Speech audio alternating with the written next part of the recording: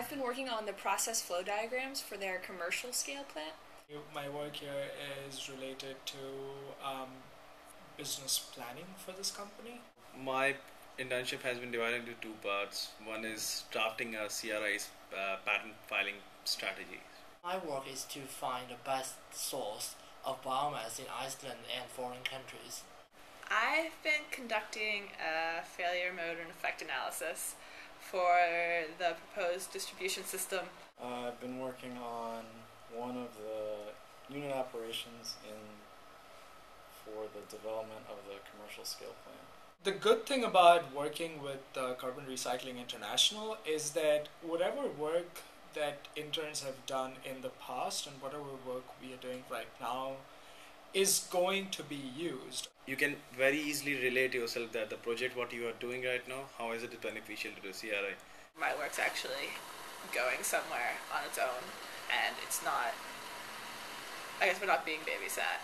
I've used a lot of the information I learned in Interns 21 to, like, lots of the lectures are relevant to what I'm doing here. What's been great about their school is that I've had a broad introduction to just systems in general and ways to approach problems. So having that information has really helped me to be able to learn the stuff that I need to learn to do these projects. Taking Engines 36, which is like intro to chemical engineering, is pretty applicable. Whatever courses that I've taken in the Master of Engineering Management program at Dartmouth kind of helps me to tie in that experience and kind of take my studies from both the programs and just apply them here. For the M.E.Ms, we have an elective called Process Design in our M.E.M program, which could be very helpful if you are looking for an internship like this. Iceland is quite unique around the world, and what we are doing is also a very new and emerging technology. It's particularly great because I'm with other interns from Dartmouth, which is nice.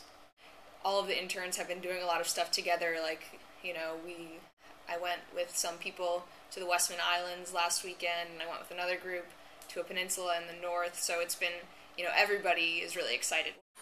Because I feel like I learn more about a culture or a place by, I guess, living there in a normal capacity and not as a tourist.